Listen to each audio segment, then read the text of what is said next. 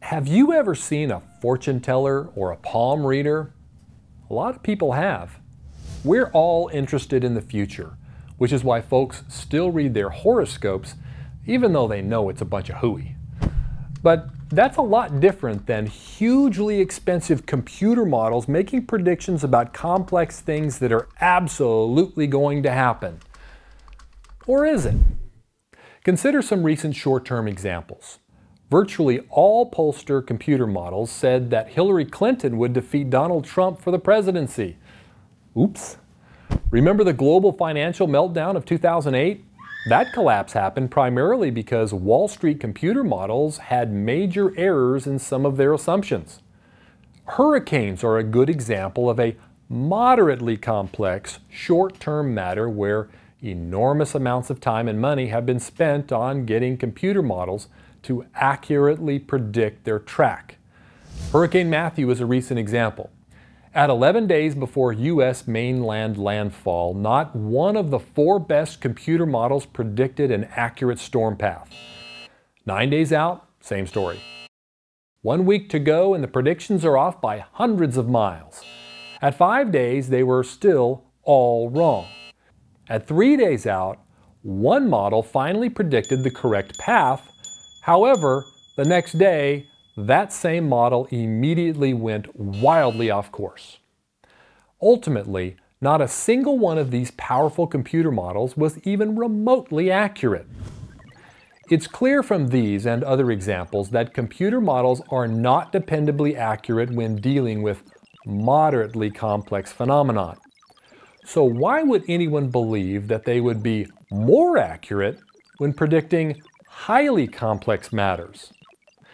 Consider that the climate for the entire planet is many orders of magnitude more complex than presidential elections, financial scenarios, or determining the path of a single hurricane.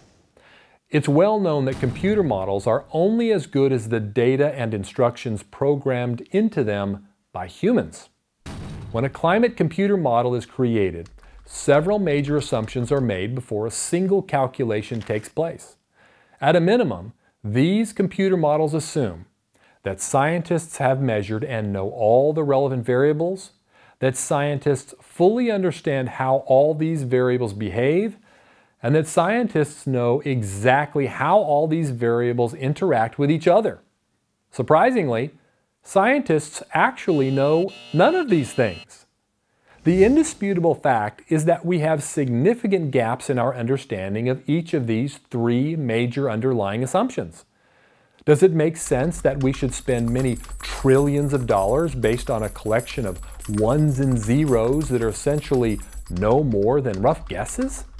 Which reminds me, have you seen how well computer models predicted climate change between 1998 and 2014? Nearly 98% of them predicted much higher warming than we experienced.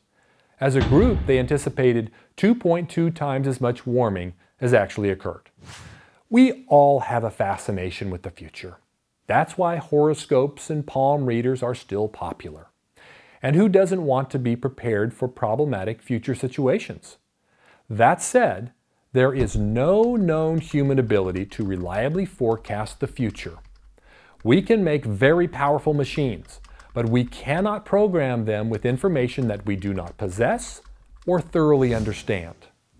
So with these great gaps in human understanding of the planet's climate, how could we possibly expect long-term computer climate models to be any more reliable than a fortune teller?